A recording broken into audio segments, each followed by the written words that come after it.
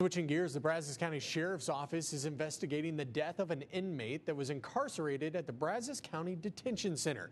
According to the Sheriff's Office, Melvin Earl Jones asked detention officers to see a doctor just before 6 this morning. He was taken to the jail's medical department, and while in a holding cell, he collapsed. Jones went into cardiac arrest, was given CPR, but he later died at St. Joseph's Hospital. Right now, officials believe he died from natural causes, but the Sheriff's Office and Texas Rangers will conduct individual investigations. Since it is a death in custody, we have a number of statutory requirements. First of all, we have to report it to the Jail Commission, which we have done. We also have started our own internal investigation of the events that led up to the death. And that's ongoing. And then we've invited a Texas Ranger to join the investigation and do an independent investigation parallel to ours. Jones was 44 years old. He was in the Brazos County Jail for assaulting a public servant when he assaulted medical personnel in an emergency room. Sheriff Kirk says Jones was in a special housing unit because of mental health and personal safety concerns. In our continuing coverage, today's death in the Brazos County Detention Center and others like the death of Sandra Bland, well, those are raising many questions about how inmates with mental illnesses are treated in jail.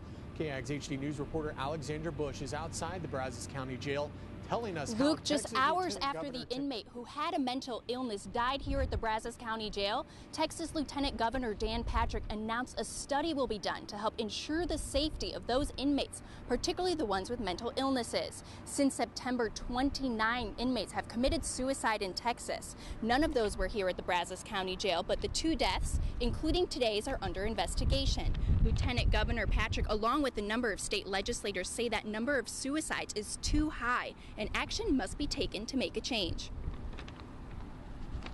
I think we have an emergency. We don't have to wait for hearings or new laws or a new budget for the Jail Standards Commission.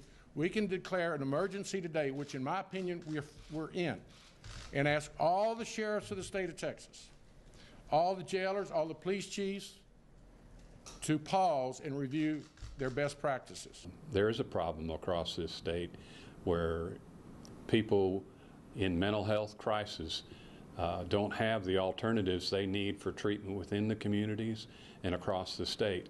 And so ultimately what ends up happening is they get arrested.